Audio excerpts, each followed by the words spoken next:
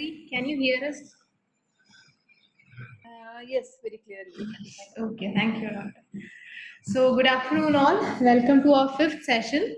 Today we have Dr. Gayatri taking a session on medical ethics for us. So, we can start with ma'am's presentation. We can have it for 40 to 45 minutes, followed by 15 minutes of discussion. We can have a case presentation by 4 o'clock, followed by its discussion. We can wind up our session by 4:30.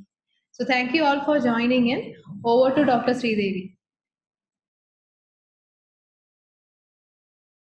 Ma'am, we can't hear you, ma'am. Okay, yeah.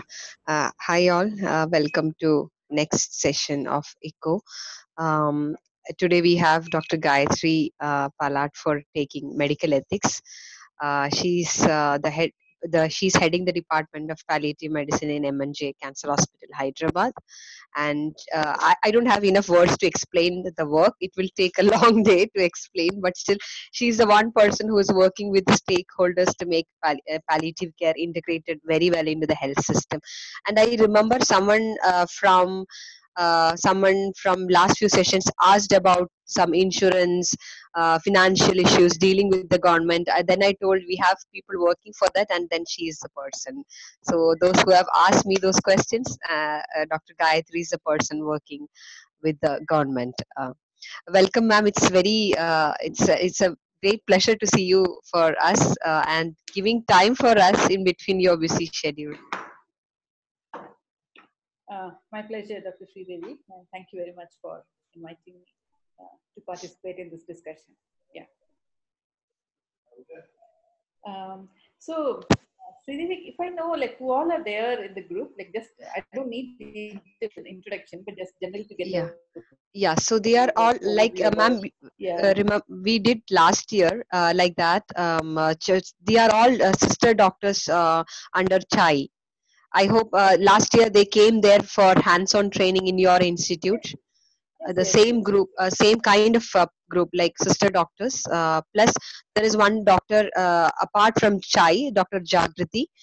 Others are all related to CHAI from different parts of India, and so many are from your state. So they were asking a lot of questions regarding health system related issues. Then I told there will be some person who will be able to answer those questions later.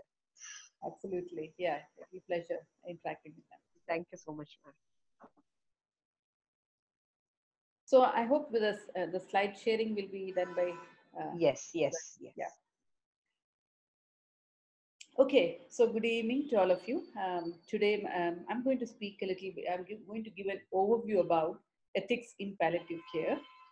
And I saw a case presentation which was shared to me, which you're going to take up after my presentation. And so a lot of this will be repeated as we discuss the case, which is going to be presented by one of the doctors.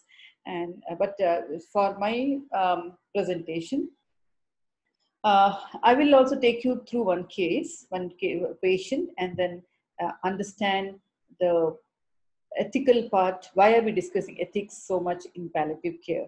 And let's see like where we stand today with our concerns and our issues. Yeah. So first slide. Yeah. So when we talk about ethics, we heard, I'm sure all of us, we read about ethics during our medicine days when we studied medicine during our, I think, forensic. That's the time I remember I studied a little bit about medical ethics, and I learned some basic principles which defines medical ethics.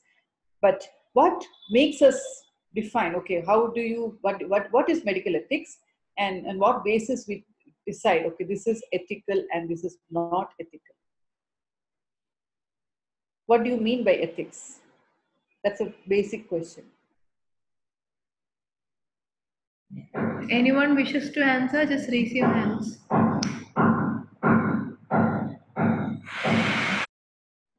What constitutes, like, how do you, when do you say, yeah, this is ethical and this is not ethical? What makes you decide?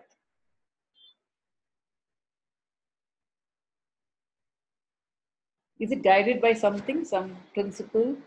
Is it guided by some your own personal belief system? How is it, like, on what basis because we discuss quite a lot in our medicine. This is not ethical. This is this is the right way, ethical way to practice medicine. Dr. Lellis, you wish to answer? Ethic is based on the moral rules of the state or moral rules of the religion, which are followed in the state. Thank you very much. So I see two responses here. One is you're talking about your own moral values, which is prevalent in a particular society, which decides, okay, this is ethical. And other part is you're saying something to do with religion, your faith, which decides, I cannot do certain things based on my faith. This is what I will do or I cannot do. So that's another part which decides what is ethically right or what is wrong. Any other angle to it which makes us say this is right or this is not right?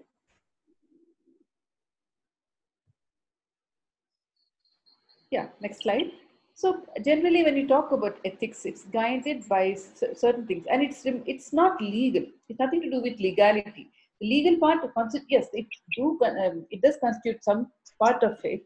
Some element of ethics is defined by legal issues, but it's not, legal is something different from ethics. What is legal is it is framed by that particular state, by the government. The ethics is very much governed by the culture, prevailing culture, the custom, the religion, morality, and etiquette. These are a few things which constitutes what concerns what is ethical, which we decide. A body of people decide this is ethical and this is not ethical. So, next slide. In our medicine, the scope of medical ethics is when you talk about promotion of ethical practice. We must practice ethical medicine. That's what we are taught. So it comes when you talk about promotion of ethical practice. It also comes into picture when we talk about prevention of ethical breaches. We should not do anything which breaches the ethical practice. Often this also comes into play when we talk about ethical dilemma. What is right or what is wrong? We don't know what is right for a particular patient. And often we face with dilemma, that's the time we think about ethics. And many times we talk about resolution of ethical conflicts when there's any conflict situation. So that's the time we talk about ethical, we bring ethical discussion when there's a conflict.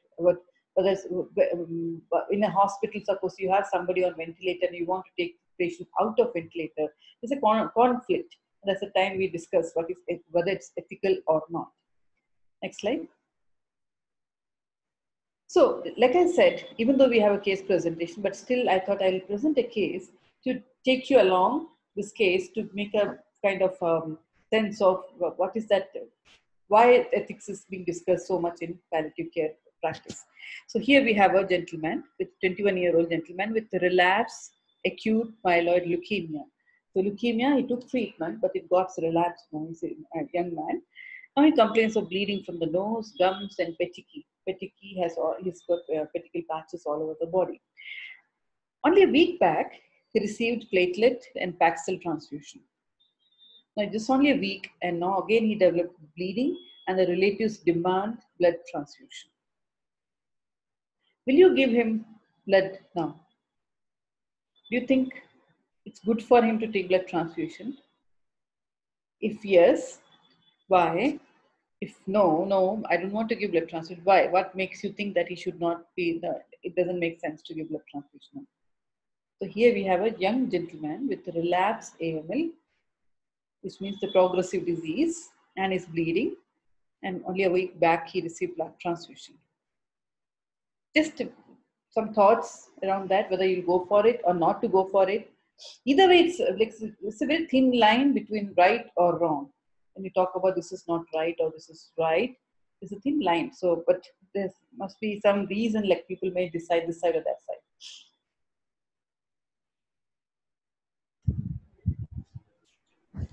Anyone having a thought on it?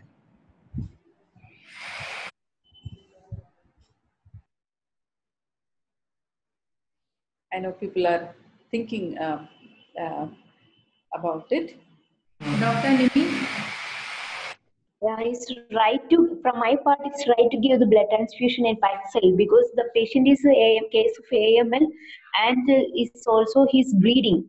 So there will be chances of less platelet, all the packs means like HB also will be low. So it's like needed to give blood transfusion and also platelet packs. So yeah, Platelet. medically, if you look at it, he has low platelet. That's the reason he's bleeding, and so obviously, as a medical point of view, that's a treatment. When a platelet count drops, you give transfusion. You give platelet, and when patient is bleeding or the hemoglobin may fall, and you need transfusion. That's a very medical point of view to this dilemma. Okay, that's a very good point you said. But he received platelet and back cell only a week ago. So I wonder how much it's helping him actually. It's again coming back. So, okay, now this time you give, within 2 days, again he comes back with bleeding. When will you save? Do you ever save enough? Or you keep on giving, even if it is matter of few hours? What will be your stand on that? Because we know that when there's advanced leukemia, this completely bone marrow fails, you give transfusion, just the body receives it, and other side it's bleeding, it just body loses the whole blood products, whatever you've given. So after some time, it doesn't work actually. So will you give blood transfusion? Suppose now this time you decide to say, okay, I'm going to give blood. Now, next time within 2 days he comes back again with the bleeding. Will you give blood? Is there any point where you say, Though I wish like no, there won't be any point of give, but like since he's alive, I wish to give.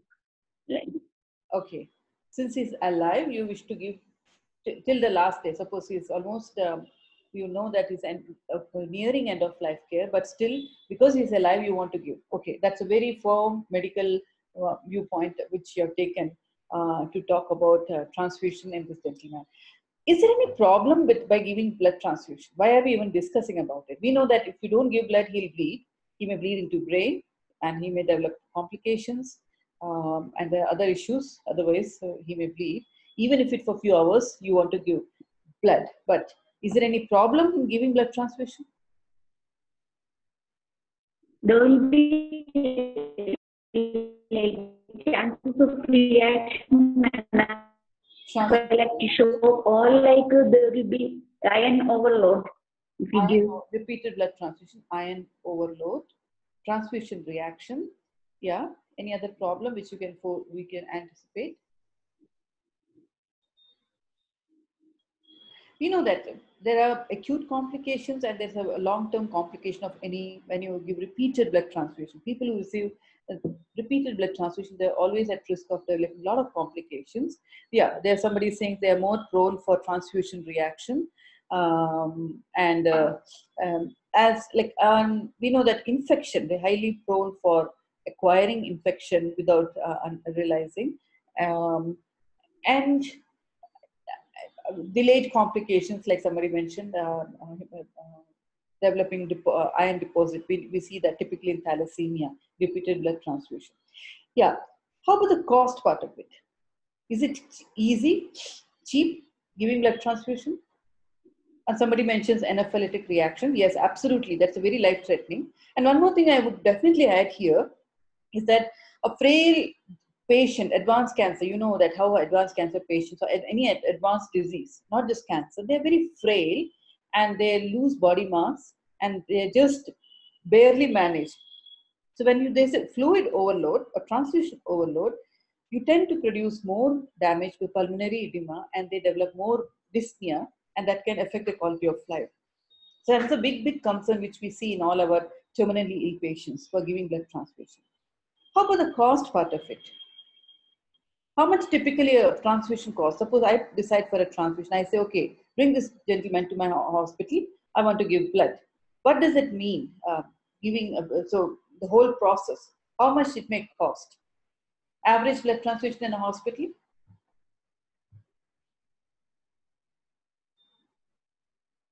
Okay, 1,200 for each bottle. Yeah. So somebody is mentioning here again, looking at the problems of blood transfusion, aggravate congestive cardiac failure. Absolutely, and you could produce more harm than doing good. And somebody, as one of you mentioned, it costs around 1,500 rupees. That's just the cost of getting the blood. We don't see a lot of hidden cost involved when you talk about blood transfusion. shifting the patient from the house to the hospital. He cannot walk, he cannot come by bus. Naturally, with advanced disease, they have to be moved in an ambulance or in some kind of vehicle. The cost of that, when the patient is being transferred, the household people, the caregivers, they take leave. They lose their wages, and this patient is brought to the hospital.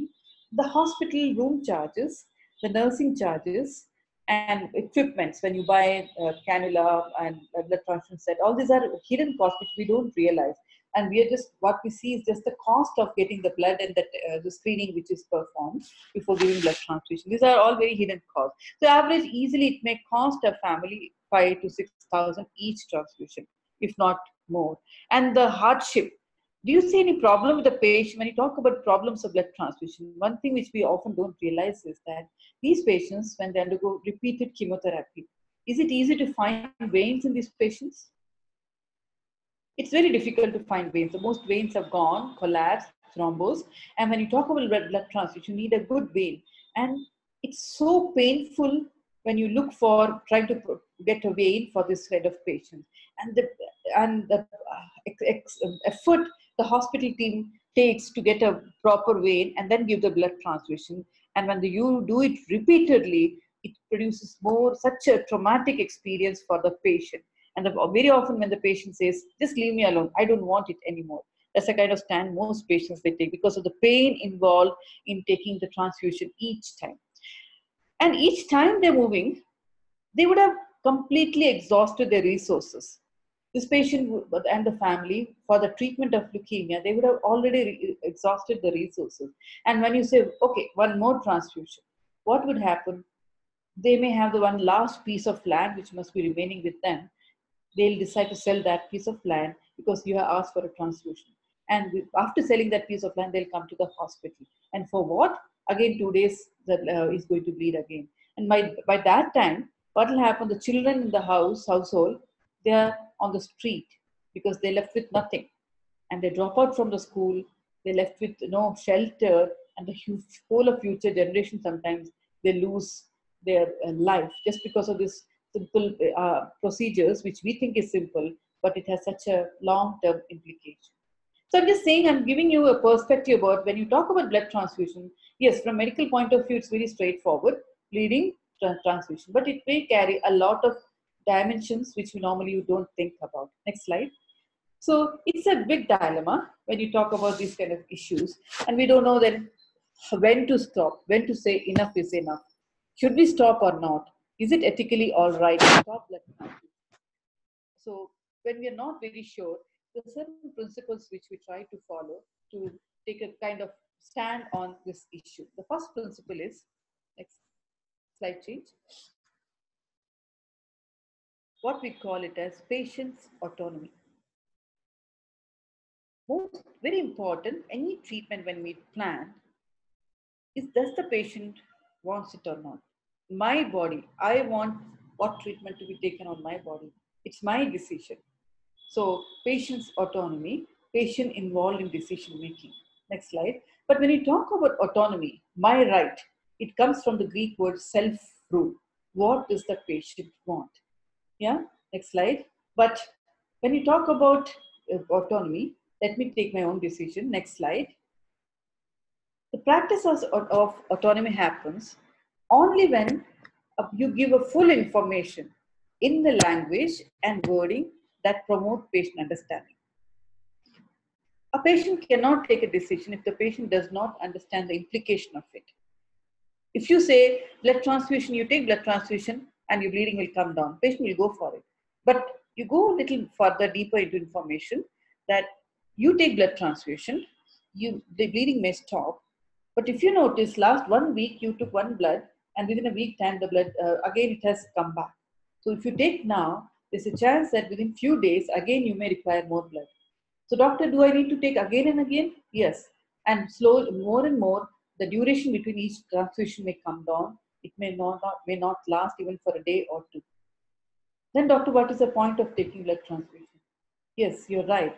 Over a period of time, there may be no value of taking this transfusion because why? And then of course, then we come back to this whole thing about how much the patient understands the diagnosis, the prognosis, the implication of when you say relapse. So all this discussion will come there. The communication, I'm sure you would have had a session on communication by now.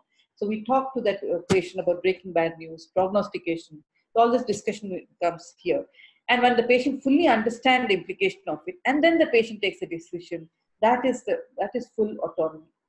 And a patient can take decision only when he has the required information and he has a capacity to make decisions. Suppose the patient is confused, delirious, or mentally challenged, he cannot take that decision. That's the time you may have to take help of others. But generally, a patient must have the information and the capacity to make decisions. That is the first principle which we follow. So when you're not very sure what is right or what is wrong, the one thing which may help you make a decision is what does the patient want? Patient's autonomy. Next slide. The second principle is doing good to the patient. Is my treatment giving any benefit to the patient? Next slide. Now the benefit, what do you mean by futile care? This is the term we use called futile care.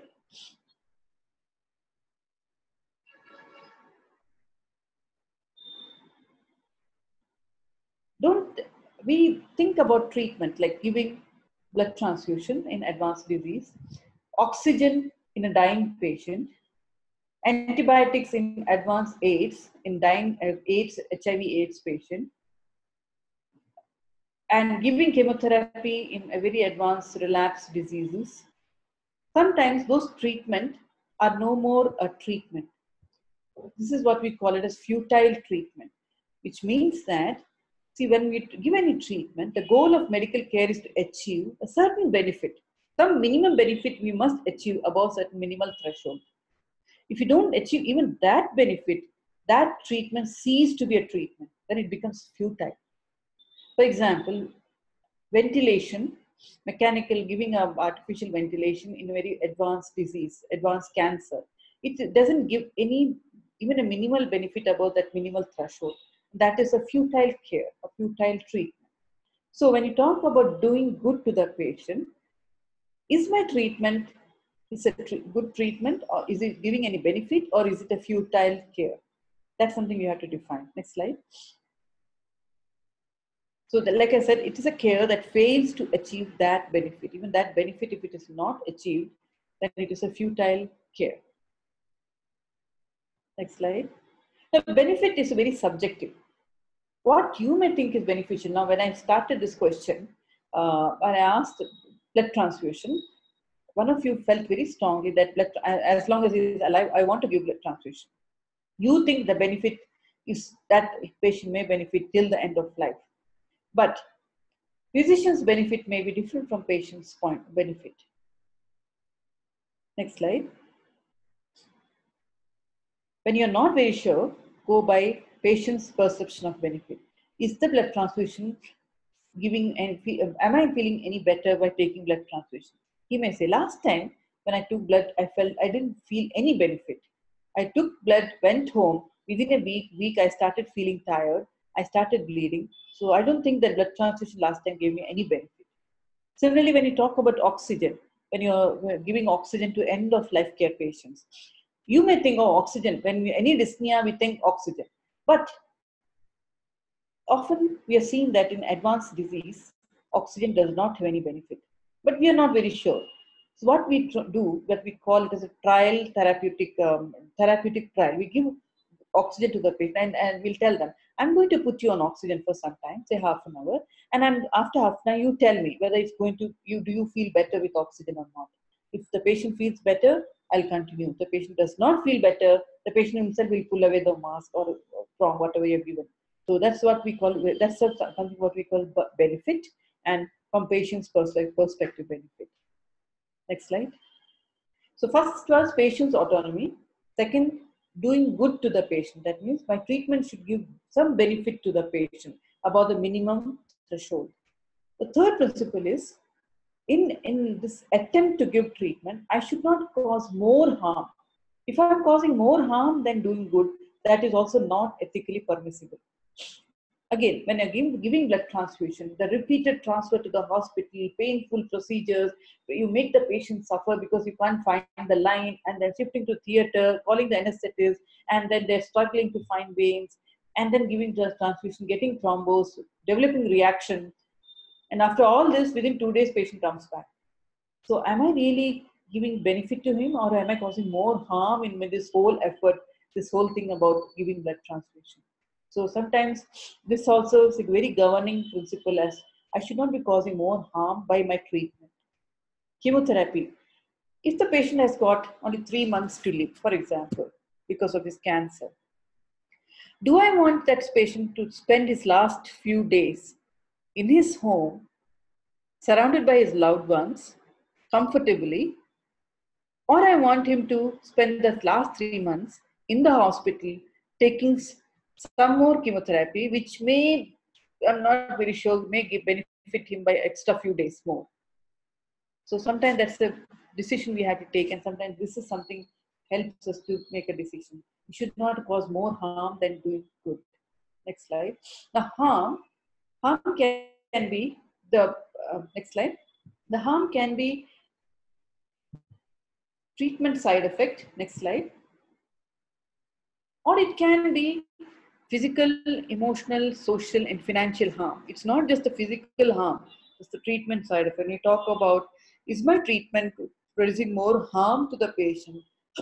Harm can be any of these dimensions. So that's something we have to think about when you talk about causing harm. The fourth principle is justice. Balancing the needs of the individual with that of the society. If the patient, as I said the story, this patient, you decided to go for blood transfusion and they have already exhausted all their resources, and now one more blood transfusion, the family decides to sell the house because they don't have any money left with them, or they mortgage the house and get the money and they come for blood transfusion.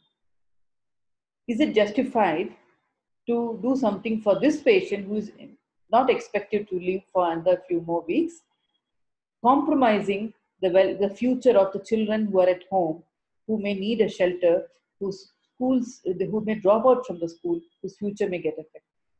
So that's called, we call it as justice. Next slide. The justice can be distribution of resources. When you talk about resources, it's not just resources of the family, resources of the hospital. We say India is a poor country, we always keep saying, and our hospital resources we use without thinking whether it's, am I wasting the resources? Giving oxygen in advanced disease, it's a waste of a resource. Giving blood transfusion, I may have this rare blood group, B positive, B negative. I may use it for the patient who requires surgery, then use it for this patient. It's an ethical dilemma, but that's a fair distribution of resources. Yeah, and oxygen, antibiotics, blood transfusion, all these are, sometimes we don't think about the resources which we are using of the hospital. Resources of the nation. You may think, oh, my hospital is a free hospital. Okay, the government hospital gives free treatment, but they're using taxpayers' resources. Are we justified in using the resources and wasting just because we're getting it free? So distribution of resources is also something that we mindful of. Competing needs. You have one ventilator in the hospital. Will you put that ventilator for a elderly patient, advanced cancer, who's dyspneic, or a young boy who needs really ventilator support because he's developed some complication to chemotherapy? The competing needs, rights and obligations, patients' rights and obligations, and conflict with established legislation. What is the law says, and for that purpose of law, sometimes we continue treatment. So that's the part of justice. So justice is a big thing. But for me, the basic part of justice is resources, how well we use the resources. Next slide. So coming back to this patient, 21-year-old patient with relapsed AML who's bleeding. Just 1 week back, he received blood transfusion. Now he's bleeding again. So, well, we shall give blood transfusion or not? If you give this time, when do we stop? Or do we stop at all or not? So when you're not very sure, this all four principles we take into account, and we try to balance all four dimensions of medical ethics. Patient's autonomy. What does the patient want? Beneficence. Is it really beneficial? Is the benefit perceivable to the patient? Non-maleficence. Is it causing more harm to the patient than doing good? and justice. Am I using resources carefully? Is it a fair utilization of resources? So this is how we try to balance all the four principles and take a decision. Often it's very difficult, right or wrong, this side or that side, it can go either way. But this, sometimes when you're not very sure, think about these four principles and you may make a fairly reasonable decision about what to do, what is right for this patient. Any thoughts?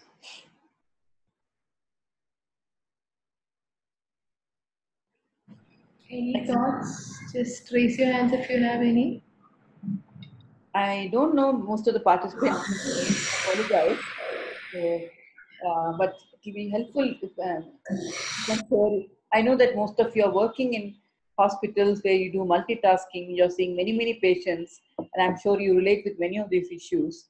So your experience will be more helpful for us to understand the ethical part of it.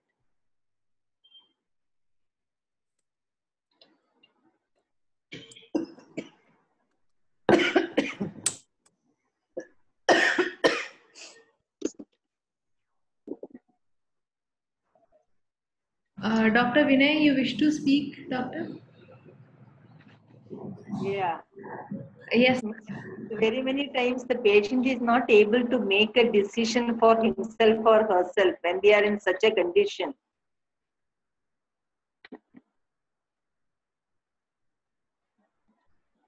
A very good question. What to do when the patient can't decide for themselves? Yeah, this is a situation we often face when you have a child coming for treatment because the child is not competent to take a decision for himself up to a certain age. They say that the child as old as 8 years or more, they can take for the decide for themselves, but still they're minor. Sometimes that's a situation where they have to take decision. Unconscious patient, confused patient, patient with intellectual disability, dementia patient. So this is a situation where we often face this ethical dilemma. First of all, they say that very often these patients are well in the early stages. That's the time you may have to start this discussion, which we call it as advanced directive. We take the, or also it is known as living will. When the patients are well, we start discussing this discussion that suppose your condition becomes worsens, and there may arise a situation where you may have to go for very advanced kind of treatment, which may or may not give benefit to you in terms of your disease condition or your feeling of quality of life. Would you like to go for such treatment if that situation arises? That kind of discussion, if we start early on, we have and we document it.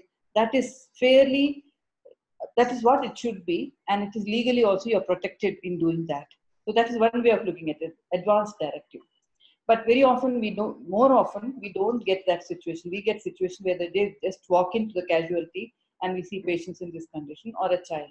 In that situation, what we look at is what we call it a surrogate. The surrogate is someone who makes decision on patient's behalf, and surrogate may be the first surrogate who's most legally closest to the patient is the spouse, and then children, and then siblings. And if there's no one around like that, maybe friends, they're really known to be good friends. If not, still destitute, the state decides. The state takes up the decision and the state decides on behalf of the patient. This is how they decide the surrogacy. So it's another area altogether to discuss in a big way. But this is how we take a decision. So we look at the surrogate and ask their opinion. And also we ask, suppose when the patient was well, has the patient ever expressed this kind of wish as to what to do in the event, in such event, what to do. So we look at their previous such kind of discussions. So this is how we deal with this kind of situation. I hope I made any sense, Doctor? Yeah. In our Indian scenario, most of the times the relatives or their close persons of the patient does not want us to relate to the patient regarding their disease or what the prognosis and what actually they are suffering from. Many times it happens that we are not able to tell them or discuss in an early stage, because always the relatives or their close father, mother, or whoever, they want their children or their spouse or their loved ones to live much more without knowing actually what they are having, they are suffering from. So in that case, yeah. And I think the patient's autonomy is not really exercised in our Indian context. We hardly get to actually discuss with the patient. Many a times we are blocked by this concern of the relative. And I think you must have had some discussions around that when you discussed collusion in the communication class. Is it covered, Dr. Sridevi, already, or it's going to be No, covered? no, no. It's yet to come. Yes, Communication it comes. sessions. Okay, so this is Yeah. the situation what we call as collusion. The relatives collude with the caregiver, the doctor, and say, don't tell the patient the diagnosis. And that really interferes with having a good, developing good relationship with the patient. This situation what we call it as collusion. And we face this again and again every day in our practice. In the case discussion which is going to follow now, I think we are going to bring this up again. So, doctor, we'll bring this up, this as part of patient's autonomy again in the case discussion. Yes, but a very valid point. Yeah. So, can think more about it, but meanwhile, let me go to the next part of it. Next slide. The same patient with advanced leukemia, probably he was bleeding into his lungs and also developed a lot of infection. He was bleeding into the lungs. He started developing shortness of breath. He's extremely breathless and he's bleeding. So I think he also got a lot of pain. And he was suggested morphine and midazolam for breathlessness. This is the standard treatment protocol when you talk about pain and breathlessness.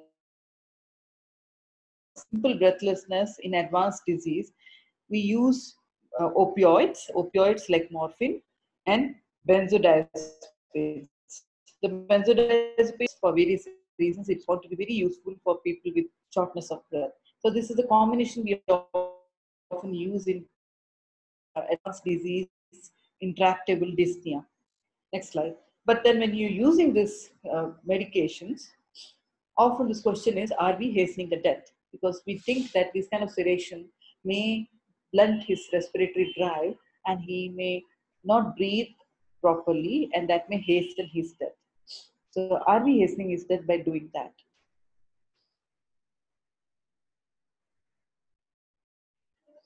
First of all, let me look at the evidence part of it. Let's talk about the evidence part of it.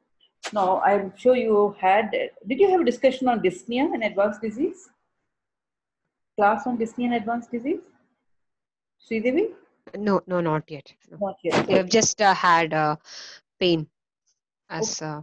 So you would have discussed at length about opioid usage in pain. Yes, yes. Another area where we discuss opioids is when you talk about advanced disease and intractable dyspnea.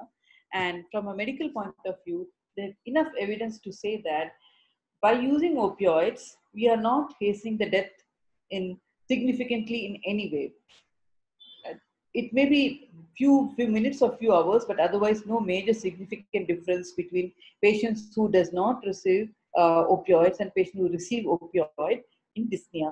Whereas when you use opioids in dyspnea, it gives a significant benefit experience. There are enough studies, and I'm not discussing this opioid and dyspnea here, but the point I want to make here is that medically it is indicated and it has not shown to hasten death as the way we think, because that's our traditional teaching. Morphine depresses dyspnea, breathing, and you may hasten death. That happens when you give a bolus dose of morphine injection in the ICUs and they stop suddenly breathing.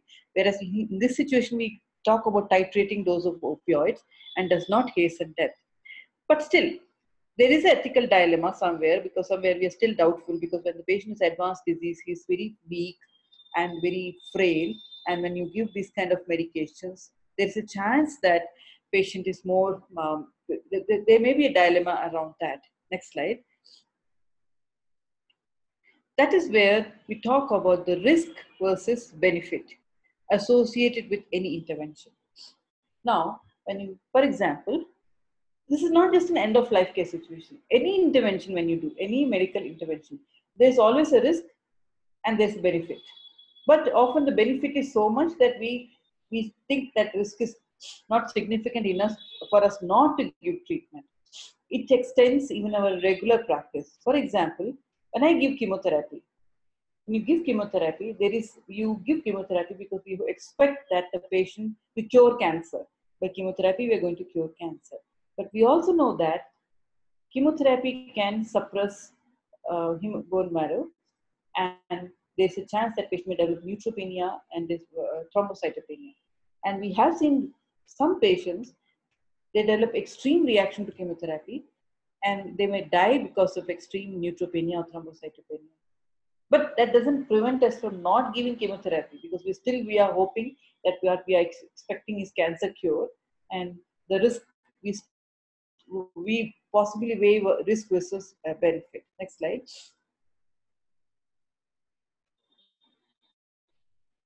And this is known as principle of double effect.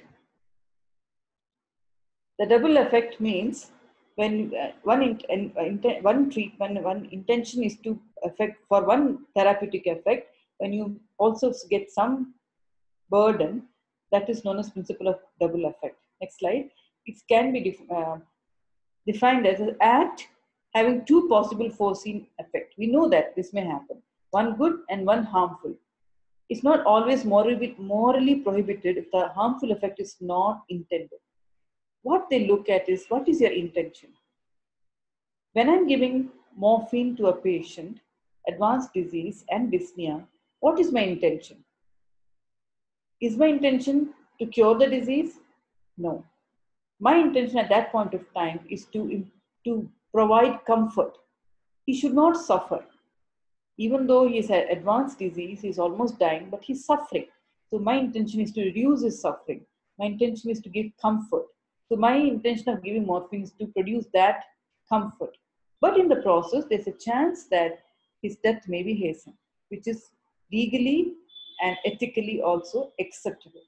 That is what we know as principle of double effect. Have I confused you?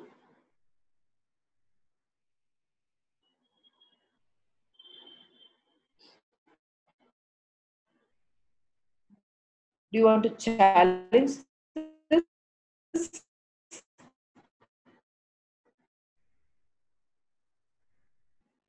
It's total silence. Dr. Sridevi?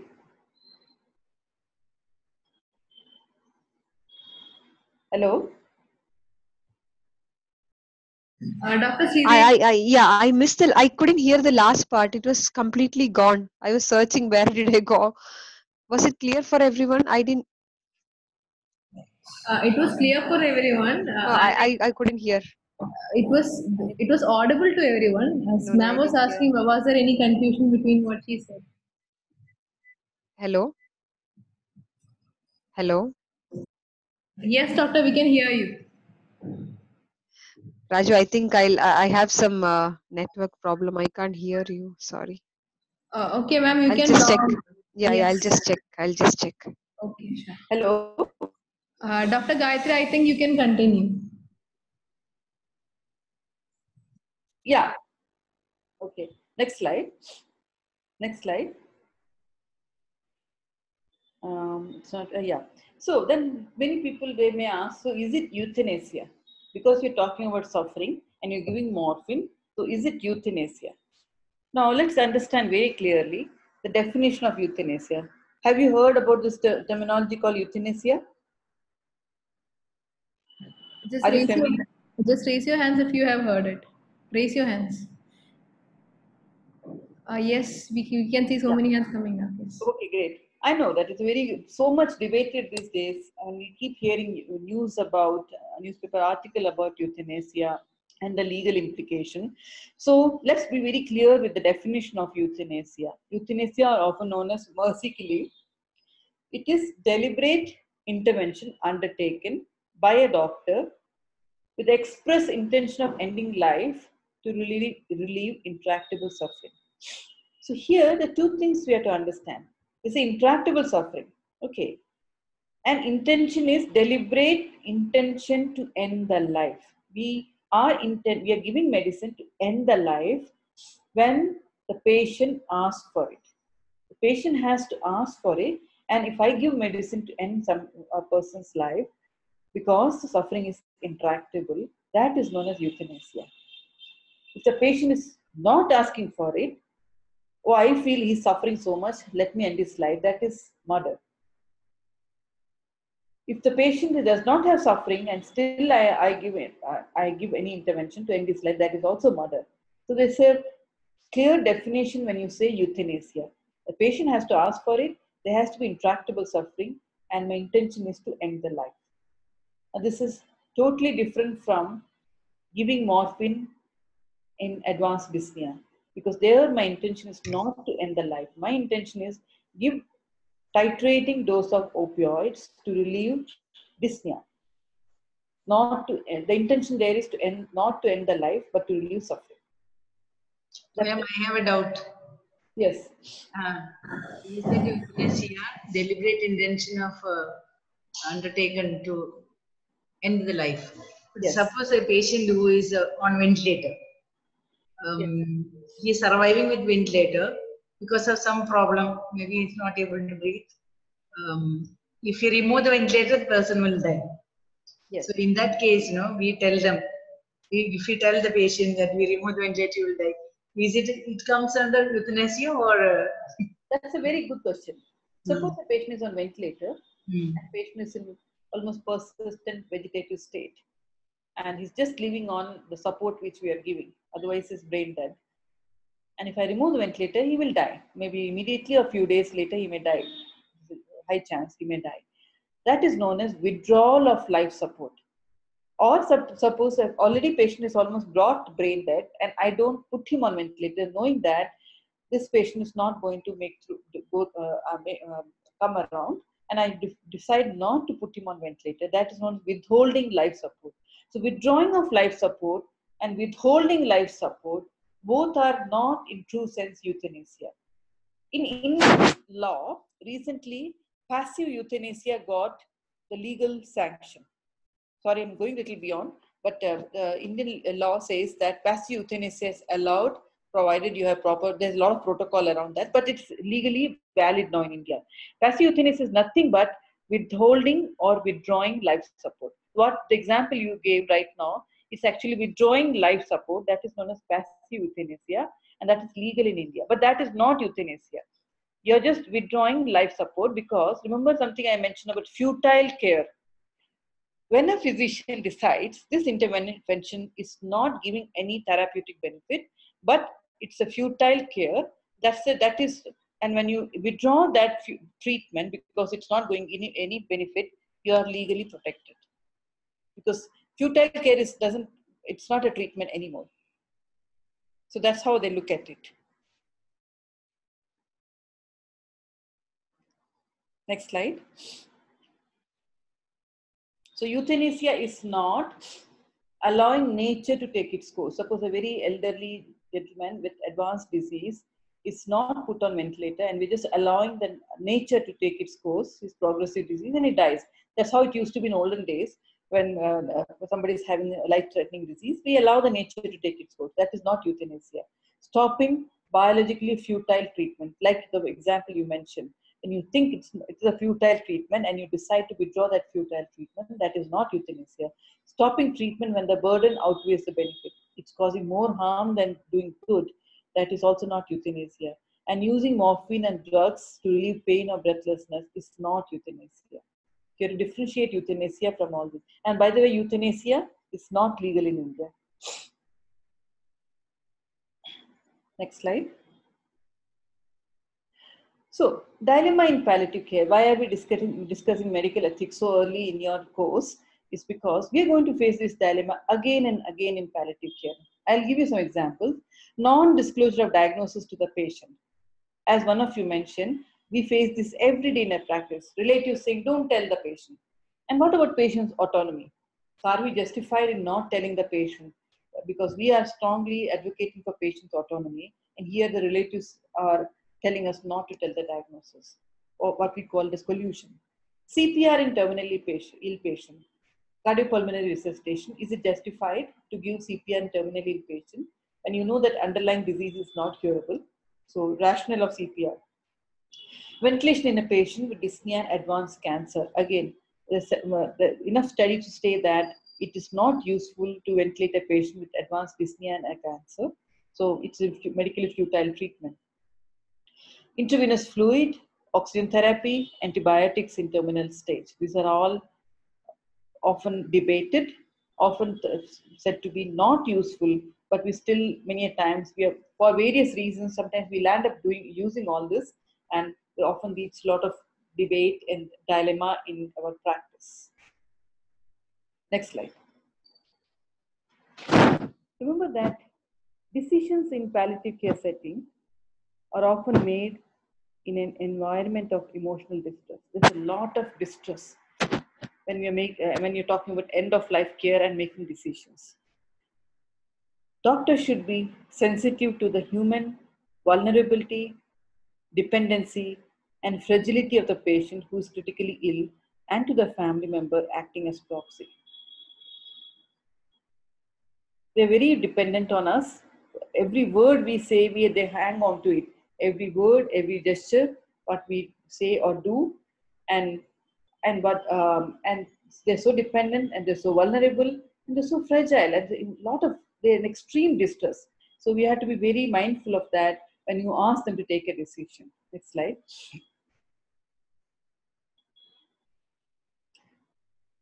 Many times we don't have a right or a wrong answer.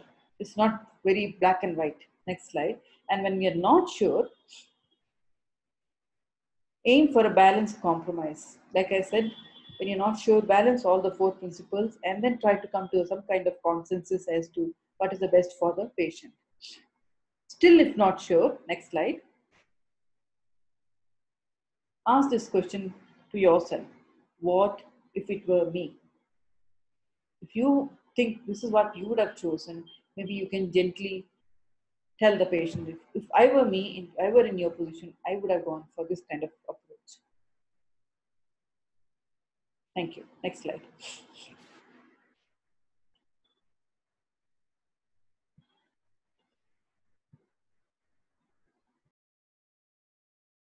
Thank you so much, madam. I thought we'll take some questions because this is a very actively discussed topic that we have discussed today. So there may be a lot of questions from the participants. Can we take few questions, Raju? I think for today's presentation. Yes, we can. Just raise your hands or unmute yourself and speak. And you can type in the chat also if you can't talk.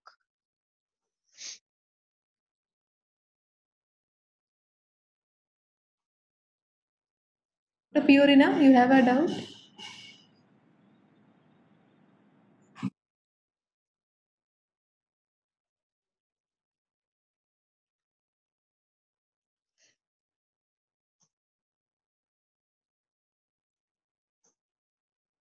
Is there anyone raising hands or? Yes, ma'am, I have one doubt.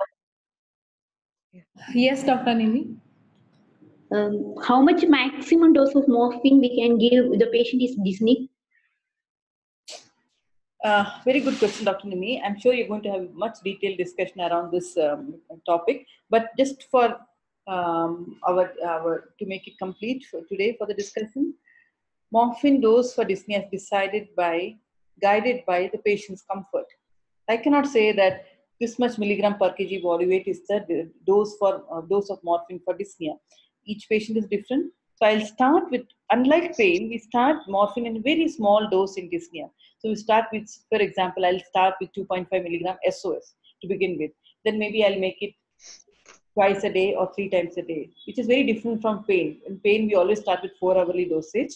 Here we start with maybe 8-hourly or 6-hourly dosage, and we say take as and when required extra dose of morphine. Like that, we build up and gradually build it up. Eventually, they all need 4-hourly dosage, but again, the upper limit will be guided by the patient's comfort. Patient may still be appearing like that, they will be still appearing dyspneic, but when you ask the patient, they say, oh, I'm much better. So then you know you have to stop here. That's how we decide clinically we decide what dose is appropriate for the patient. Thank you, ma'am. Dr. Mary was about to ask a question. I saw the hands coming up. Yes, Dr. Mary. I want to know the use of ventilator in a, in a terminally ill patient. Usually, if you take to a hospital, they keep the patient on the ventilator till the patient dies. If there is use or not, they don't think of. So what does the patient cannot decide upon, and the relatives want them to, on the ventilator. What shall we do? So I know this is a very difficult situation we face often, and that's the reason that. Now, let me ask you one question here. They say when how do people die? And we're just talking about ventilatory support in advanced disease. So, how do people die?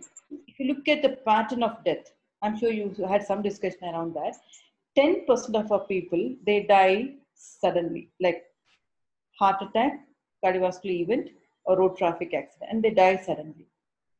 90% of people, like most of us, how we are going to die today or tomorrow, it's not going to be sudden. It's going to be that we'll suffer from some chronic disease, live for a period of time, and gradually our condition deteriorates, and then we die. Why is that? The death is considered as a surprise. When we know that we lived with this chronic disease for such a long period of time, even a cancer, the basic problem here is that we don't prepare the patient and the family about the possible decline in the patient's condition. And that's discussion, because that such kind of discussion does not happen. We don't bring up this discussion about, suppose a patient declines now, we know that ventilator is not going to be held. So would you like to go for such care or not? I'm telling you, Dr. Nimi, we bring up this discussion. We run this hospice. I'm sure you're going to see a lot of patients in PALAT India. You'll see that how more and more, when we bring up this discussion quite early on, none of them, they land up being on ventilator. They go to seek ventilator care because they can't see their loved one suffering.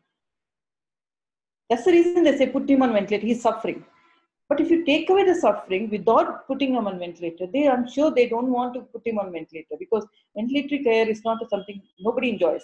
The relatives, they just hate it because they just can't even be with their loved ones during the last days, and the patient simply just can't just go. Any patient who experience once a ventilator support in their life, they never want to go back again to that ICU, because it's not at all a very friendly or patient. It's not a nice way for people to be when you're on ventilator with all the tubes, all possible tubes going in all the possible orifices, and you're all alone, strange people, strange sound, and then you're suffering so much. So the reason that people seek that ventilator support is because they're suffering. They don't know there's an alternative to it. And if you have palliative care as an alternative and you discuss with them, give them the choice. We don't give them that choice. If you give them the choice to make, I'm sure majority will say, majority, you know what they will say, not even palliative care. They say, if possible, give me palliative care in my home. I want to be in my home. I want to die in my home. If I ask you this forum now, 22 participants I see, where do you want to die? I'm not going to ask each of you this question, but think yourself. I'm sure majority will say, I want to die in my home, surrounded by the loved ones, my loved ones, if I have the choice. But that choice is never given, it's never exercised. I think there was one question in the chat. I hope that question was also answered. It was the other way around, where the patient wants a ventilator, but the relatives don't want the ventilator. But I think the basic principle lies in making them understand that comfort can be provided without ventilator. Dr. Anjali, is your question answered? Yeah. Any one last question before moving on to case presentation, because this is a very important topic. People, you will face these questions once you start working in palliative care, so you must be able to answer it You will be facing a lot of dilemmas when you start working. I just want to add that, yeah, I know this, it involves a lot of skills in communication. Like how do you convey, how do you give the choice to them, and how do you understand their concerns and their wishes based on which they make a decision. It involves a lot of skills in communication, which I'm sure you will be learning over a period of time. And that's going to be very helpful for you to have this conversation with the patient and the family, whether to go for ventilator care or not. Dr. Sridevi, how do you propose to teach communication? Dr. Biju is the one who deals with the communication skills. So it is divided into 2 sessions. But by Zoom? Basically, pardon me? Are we going? Do they do it by Zoom? Yeah, Zoom. So they don't get a chance to role play as we do in face-to-face teaching, but there will be a lot of discussions, case-based discussions. Sure. Doctor, I hope Dr. Mary Martas have a question. Yeah. It's all critical things and last stage, but some patients still want to live and wants us to continue their treatment. What do you say then? Madam, can you just clarify once again, like an example? What comes Like to some young people, there may be like acute myeloid leukemia, but they are able to move about, and he, as you said, continuously giving blood transfusion, it is dangerous. But patient insists, do something for me, I want to live long. They say, what do you say about it? So that's a very good question, madam. One thing is that we, first of all, how informed is their decision is something we need to find out. How much they really they understood. And I remember I told you about informed choice and informed autonomy. When they take that decision, I hope they are really well informed about the decision, why they're taking that decision. That's number 1 point. I will check. Number 2, I'll check what is the emotion behind that decision. Why do you want to continue to take that transfusion? Can you tell me more about it? Why? Like, reason behind this thing about, we often presume that they want this because they want to live more, because they want to have, they want to extend their life. Very often the reasons are not that. There may be something more to it. Very often they say that because I want to see my child be born, I want to go back to college, I want to see my graduation ceremony. Must be some reason that they ask for this.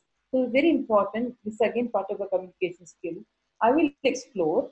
Can you tell me more about when you said you want to go for blood transfusion, to any extent possible? Why exactly you want to? Even though I told you it's not going to be beneficial, but you still want to go for it. Is there any particular reason?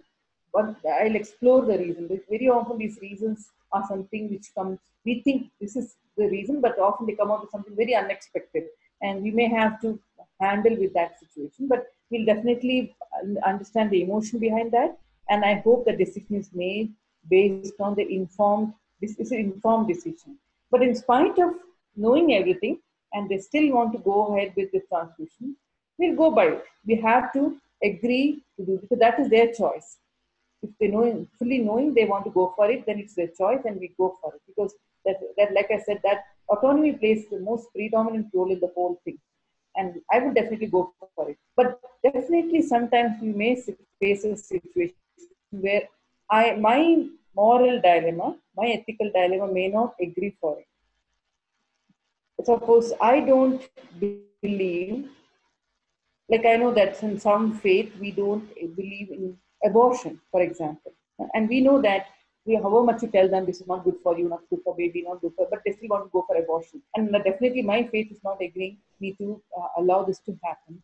We can always give this choice for the patient and the family, and you can transfer the care to some other person who will be willing to do it for you. You don't have the obligation. When something is not agreeing with you, you can always transfer your care to someone. You can always say, I'm sorry. For me, it's very difficult, but I will refer you to someone who may be able to help you better. So it's not a struggling for a responsibility.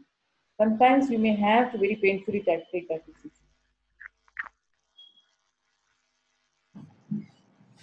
Thank you, doctor. I hope we can move on to case presentation now. Yeah, sure.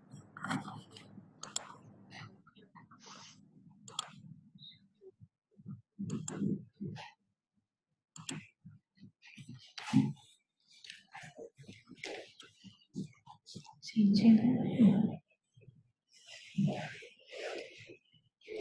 good evening all. I am Dr. Amrita from Pallium India, presenting you with the patient story. So, this patient story was sent to us from another palliative care center, and they wanted this to be discussed in our forum. So, I am presenting a patient, 46 years old male, who was diagnosed with carcinoma of appendix with extensive peritoneal metastasis. So, the presenting complaints were abdominal pain, constipation, tiredness, and reduced intake. So regarding the history, it started as an abdominal pain that was in May 2018, and on evaluation, the patient was diagnosed to have carcinoma of appendix and underwent appendicectomy. So the histopathological report revealed adenocarcinoma of appendix. He also underwent diagnostic laparotomy in October 2018 that showed extensive peritoneal metastasis and some infiltration to the small bowel, and hence the procedure was abandoned. He also underwent 12 cycles of palliative chemotherapy and was admitted for intestinal obstruction and was treated conservatively and was discharged after he received symptom relief. So when he presented to, at the time of admission, his palliative performance score was 40%. He had complaints of abdominal pain that was starting at the right side that spreads to the whole abdomen, which lasted for 30 to 45 minutes, and it comes frequently, and the provoking factor was oral intake. He also had unsatisfactory bowel movements and tiredness. The patient was almost all the time in bed, and he sits up with the help of a caregiver. Occasionally, his sleep was disturbed, and most of the time he was thinking about the curability of the disease. He knew that it was cancer, but was not aware of the incurability of the disease, and his treating oncologist has advised them to a palliative care center, as no curative or palliative oncological interventions were possible. The oncologist has also advised the caregivers not to disclose the prognosis to the patient. So regarding the examination, his vitals were normal. He had a mild abdominal distension with exaggerated bowel sounds. All other systems were within the normal limit. And he had a CT thorax done in 10th July 2014, which showed diffuse omental streakness and omental deposits, dilated small bowel loops with transition point near the distal ileum. Regarding the psychosocial, he lives with his wife and 2 children. He had a very supportive family and has a strong emotional bonding with his younger sister. Patient wanted this sister to be with him all the time and moves with her opinion. Wife doesn't have much voice in decision making. After the diagnosis of malignancy, the patient was staying with the sister and who accompanied him to the hospital during the treatment along with the wife. So financially also he was supported by the sister, and the patient was a businessman. So the major concerns are the abdominal pain, curability of the disease, and tiredness. So to summarize, here is a 46-year-old man with carcinoma of appendix with extensive peritoneal metastasis, for which no oncological interventions are possible, and has presented with abdominal pain, constipation, reduced oral intake, and tiredness, and later started to have vomiting. So the points which we would like to have discussion on are: what are the ethical issues in not disclosing the diagnosis or prognosis? Are we ethically bound to disclose the prognosis to the patient?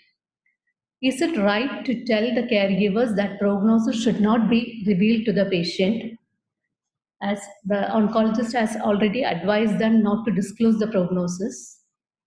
So what is the medical diagnosis of abdominal pain, constipation, and vomiting, and how should this be managed? Thank you. Thank you, Amrita, for the presentation. I think we'll take up the ethics part in the beginning, and if time permits, we'll go on to the symptoms because there are a lot of ethical issues uh, came up in this presentation. I would like to ask the participants. I know that we have not covered collusion, but in the ethical issues point of view, how would you go about it?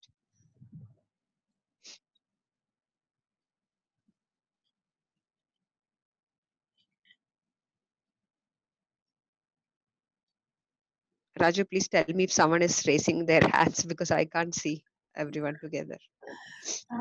No hands are coming up, ma'am.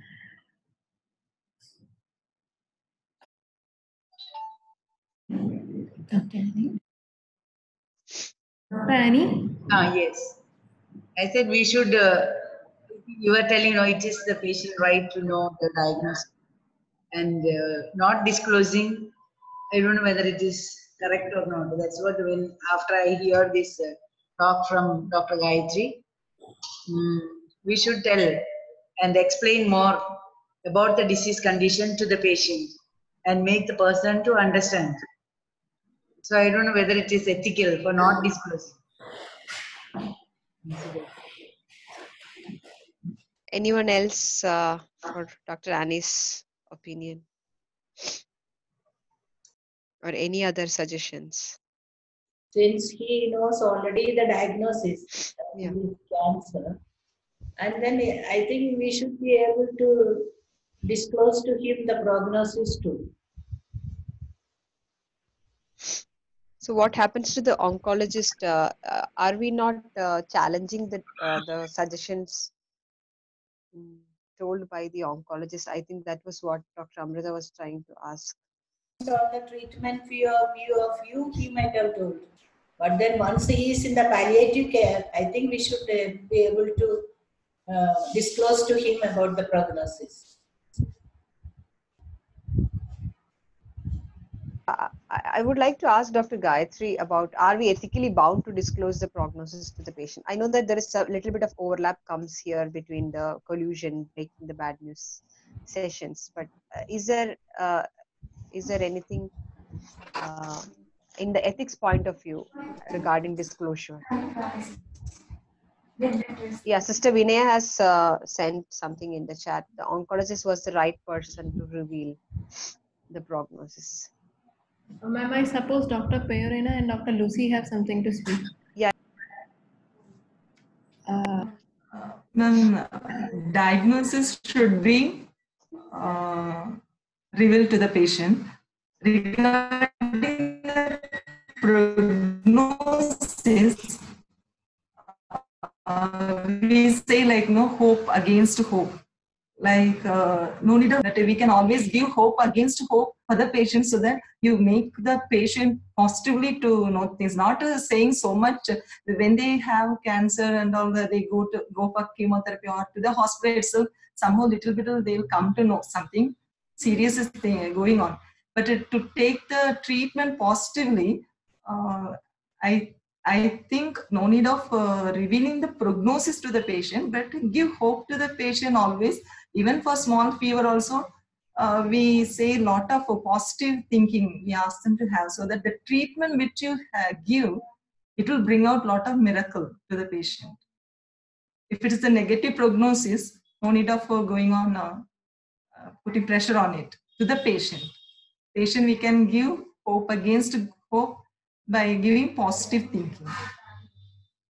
Diagnosis should be revealed to the patient. Yeah, so Sister Pyron is feeling that we should not break the hope, so that with hope he can take up treatment more positively, right? Yeah. So what happens in treatment decision making when it comes to the time where he has to choose what he wants towards the remaining days of life? There is no right or wrong answer. I'm not questioning Dr. Annie or Dr. Pyrina, just asking how would you balance, because you yourself may feel uncomfortable when the patient is deteriorating and the patient doesn't know, and you really want to know what the patient wants when he's approaching end of life. We really want to take some decisions. Suppose whether he needs a tube, whether he needs a ventilator, whether he needs this, that, we don't know, because patient is not a part of decision making here. So how would your moral or ethics work on that? Sister Vinaya has commented, we have to tell it, but in a positive way. Dr. Lucy, you wish to speak something?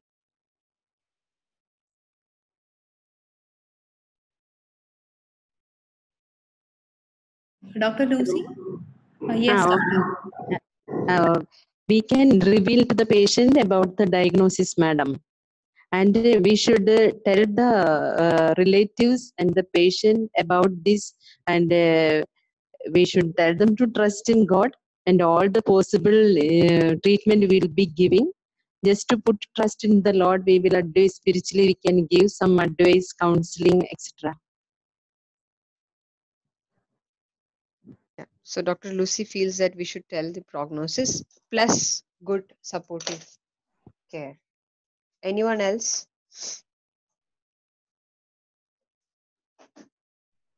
Dr. Purin, I think you are left alone. No one is supporting you to give hope and to go on. Those who have logged in as Galaxy J2, can you say your name? Yes, doctor, please. May I know your name, ma'am? Sister Jasmine. Okay, doctor. You can ask. I think with the knowledge of the oncologist, you can tell the prognosis to the patient after discussing with the oncologist.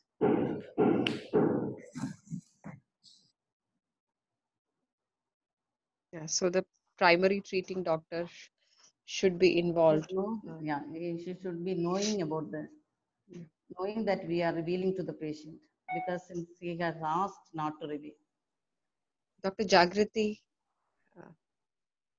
The diagnosis with the patient and the relatives, and we should put a question that why oncologist does not want to reveal the prognosis to the patient, because mutually we should agree with the oncologist also, and we should definitely reveal the prognosis, but at the same time we should tell them that we will make as far as possible symptom free, will make the comfortable life. But according to me, I think very tactfully we should discuss the prognosis also. Thank you so much for your input.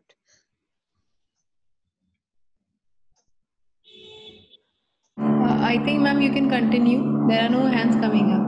Yeah, Dr. Gayatri, I would like to put it in this context. What happens within the multidisciplinary team if if one member feels that it should not be done? It can be regarding discussion of prognosis, or it can be regarding any futile treatment. And some of your team members would feel it should not be done, and some may feel it is the right thing to do. So how will you sort out the ethical dilemmas within the multidisciplinary team? That's a very good question, because if you don't have consensus within the team, that can lead to conflict and very conflicting information which the patient and the family may receive. Because one person may be saying something and the other person may be saying totally different. I say he's not going to get all right, and the other doctor will say no, everything will be all right. That will be very confusing and very conflicting in terms of the information which we may be conveying to the patient and the family. So it's very important to have that consensus within the multidisciplinary team. So what I would strongly recommend is to sit down with the team when there's a conflict. When there's not all patients will have the situation. Some patients we may have difference of opinion, and that's the time I would say that have a kind of multidisciplinary team meeting and bring this up and find out, like one of you mentioned very correctly, I totally agree with that person who brought this up, saying that what exactly your concern as regard to discussing the prognosis with the patient. When you know that it's advanced disease, it's developed multiple bowel obstruction, he's going to have more symptoms. So how long are we going to say everything will be all right? So what exactly is your concern when you're saying you don't want to discuss the diagnosis? So that's the kind of approach which I will take, and finding out why they're saying don't want to discuss with the patient and the family. So that's the one thing which I will do. As regard to, many of you agreed that there should be diagnosis should be discussed with the patient. All of you very vehemently agreed. I'm very surprised. Many doctors, they say, no, don't tell the patient directly.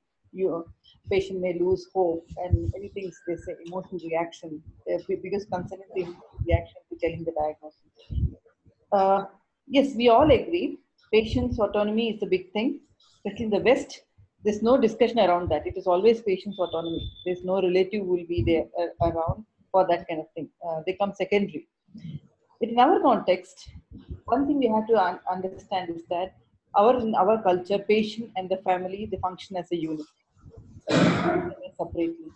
So that situation, if you go against the family and decide to tell the patient, that may lead to conflict.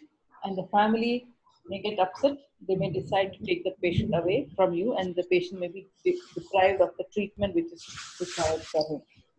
So we have to handle this very carefully. Even though you are very clear in your mind that patient should know the diagnosis, we may have to work with the relatives. I'm not going into detail of how, because we're going to have a discussion around that separately. But we have to realize that we have to talk to the family before we discuss with the patient, and because the family is very important core element of our whole. That when you talk about the teamwork, we have to work with them together. And legally, when you decide to enter a contract with the patient is your primary responsibility. You are answerable to the patient. In fact, it's the other way around. When you're entering into contract with the patient, it's with only patient permission that you should be discussing the diagnosis with other family members or other people. You cannot legally actually disclose patient's diagnosis to other people just like that. That's how it is legally, but we don't realize that. But we more look at the cultural context and we work around that. Yeah, that's all I have to say. And talking about hope, I saw one point about giving positive hope. Yes, we all live on hope. We all need hope to live. Otherwise, we may stop living if we don't have hope. But remember that in this context, when you talk about advanced progressive disease, we must remember to give a realistic hope. We should not be giving them false hope. Because false hope will not hold we cannot hold on to that for long. Because this patient, imagine this patient now, abdominal disseminated malignancy. Today I may say, oh yeah, everything is all right, you'll be fine. Tomorrow the disease may progress. He may develop spinal metastasis or metastasis to lung. And then you say, no, it has gone to lung, and patient may develop paraplegia if it has gone to spine. How can you say that everything is all right? So you should refrain from giving false hope. You must give hope, what you can give. If I see this patient, the hope I will be giving to this patient is that means I see that you're suffering so much. I don't know about the disease, how much I'll be able to control or correct the disease, but surely one thing I can help you with this. I'll help you with your pain and your symptoms so that you don't suffer. That's a hope I can give because I know that I can do that. So this is how we work. We work with such patients, giving hope. Even though we take away one hope of not being able to cure, we always instill a hope that we'll take care of your suffering. So there you're giving a realistic hope.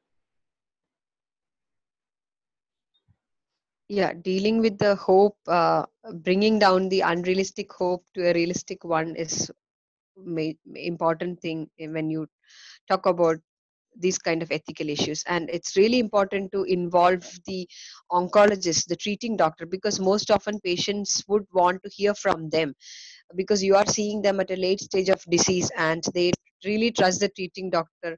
That doctor told me that this will be fine, but how can you contradict with that? So it's always good, if at all possible, to talk to the treating doctor and come to a consensus.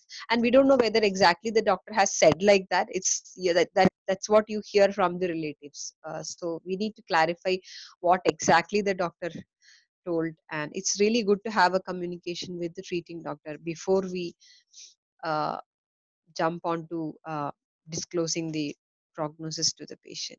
Any other questions before we conclude?